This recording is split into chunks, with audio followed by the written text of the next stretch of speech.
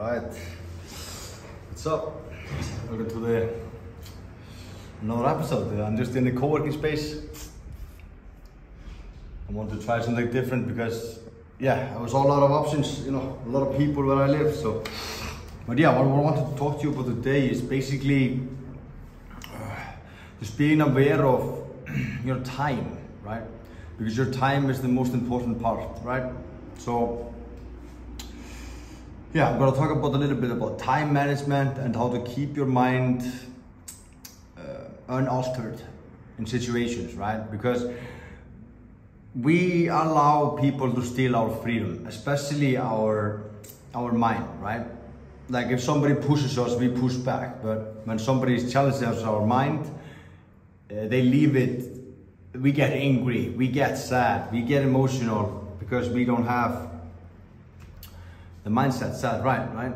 So for example, like if you get thrown in prison, if you get abducted or whatever, the one thing you can always do to control is your mind, right?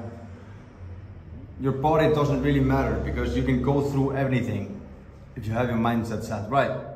Because you can fall into the pits of everything if your mindset is not set in the right place, right? So, like for example, we protect our physical selves. We don't let people touch us, push us around, control where we go, but when it comes to the mind, we're less disciplined. We hand it over willingly to social media, to television, to what other people are doing, thinking or saying. We sit down at work and the next thing you know, we're browsing the internet. We sit down with our families, but within minutes, we have our phones out. We sit down peacefully in the park, but instead of looking inward, we're judging people as they pass by, right? We don't even know what we're doing, right? It just makes us, we don't even know what we're doing this. Like, we don't realize how much wasted is in it, how ineffective, how distracted it makes us, and what's worse, no one is making this happen. It's totally self-inflicted, right? To the Stoics, this is abomination. They know that the world can control our bodies. We can be thrown in jail or tossed about by the weather, but the mind, that's ours. We must protect it, maintain control over the mind and the perceptions that say it's the most prized. So the mindset is everything, boys. So now let's talk about this in the modern times, right? I actually just was reading out of I wrote some down because I read some books daily, as you guys know. So for time management, let's just talk about, don't give away your freedom. We need to protect our mind, not just our physical self, right? You gotta protect the mind because the mind controls everything. Every single little thing in your life comes from here.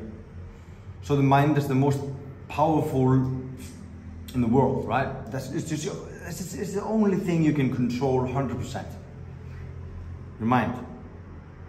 So we protect our physical selves, but never the mind. So we need to control the mind and focus on what we can control, right? I can control my movements, but I can't control if something happens to me. Somebody decides to rob me, somebody decides to hurt me, somebody decides to do anything, right? But what I can't do is just, I'm not gonna let it bother me. But then it doesn't bother me, right? Like, if somebody's trying to give you bad news and you never receive the bad news, did it really happen? No, right? So let's jump on to time management. So I'm gonna take a little bit of this is just too important, don't give away your freedom, right? So time management, outsource when possible. I'm talking social media, for businesses, social media, customer services, back end, emailing, cold calls, whatever takes up the most of your time, try to outsource it. And focus on the 20%, not the 80%, right? Because 20% of the work produces 80% of the result, right?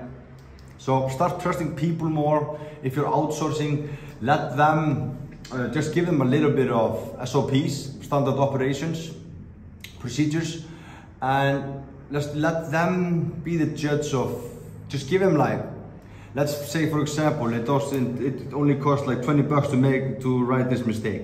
Let's say some customer is not happy with the product. So instead of the customer service coming and asking you, just give them a leeway, like 20 or 50 bucks. So if the problem is not going to cost us more than 20 or 50 bucks, then just do what you think is right. Give them the control of, right? And if they make a mistake, you just deal with it as you go. But giving people more responsibility usually, and more freedom, because you're allowing them to choose what they do. You're trusting them.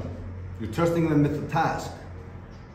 And I think that's really important in today's world, because nobody's trusts nobody, you know? So also start trusting people more, start doing similar things in batches. Like, don't outsource everything yet, but emails, calls, all that. Do it in batches. Like, for example, let's say if you need to check your email, just check your email twice a week. Because it doesn't really matter, like, say for example, somebody sends you an email and you get a ding on your phone, why check it immediately? Then you reply immediately and they get back to you in 3 days. Right? So,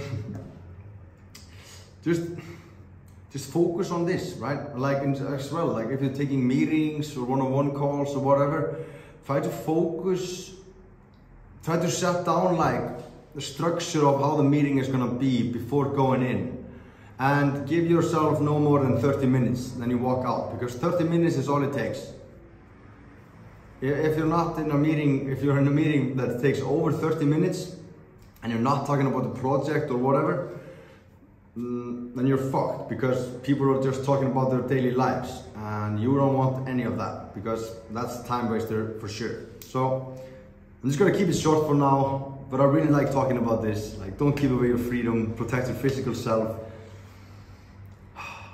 and protect the mind, boys. All right, Kári, out. See you in the next one.